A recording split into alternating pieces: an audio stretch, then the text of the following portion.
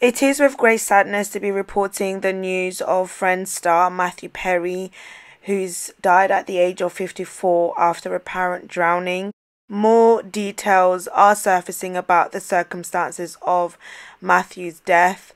A source has said that he actually died at his own home after some physical activity, according to report. According to the news report, Matthew allegedly came home quite early on in the AM when his assistant left him on short errands and returned 2 hours later. That's when Matthew was then discovered unresponsive, and of course 911 was called to the scene.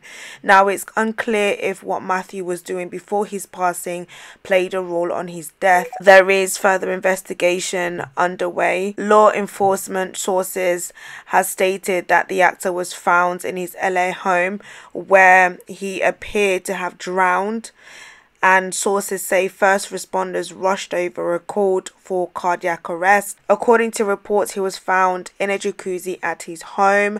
Nothing so far has been found in, around his death or even around his home at the moment. So yeah, there is still unclear details. This is when I first saw this news, I was so shocked. As you guys know, Matthew is most famous for his role as Chandler, being on the hit 90s sitcom, which I can still watch today and literally binge off it. It ran for 10 seasons, and with him in all 234 episodes, his character was a fan favorite.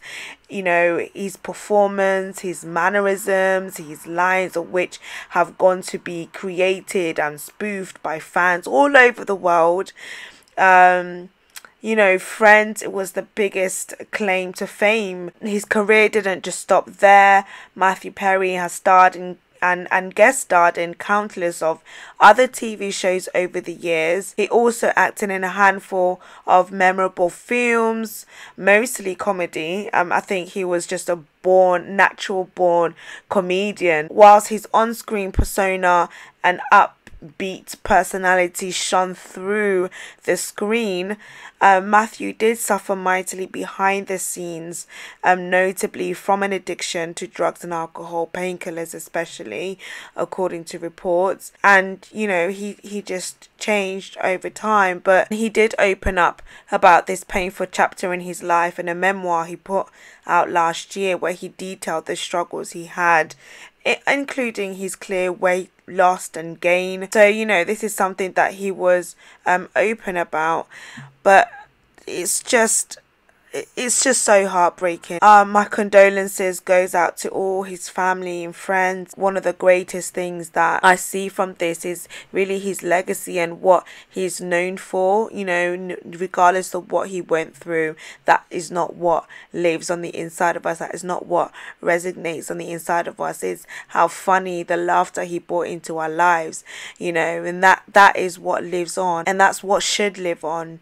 I think everybody goes through a hard time, a breaking time, and sometimes some people come out and sometimes it takes longer, So I'm shocked. I am really shocked, but more details will follow on. Thank you for tuning in, and I'll speak to you guys in my next video. Don't forget to hit your notification bell so that you guys are notified whenever I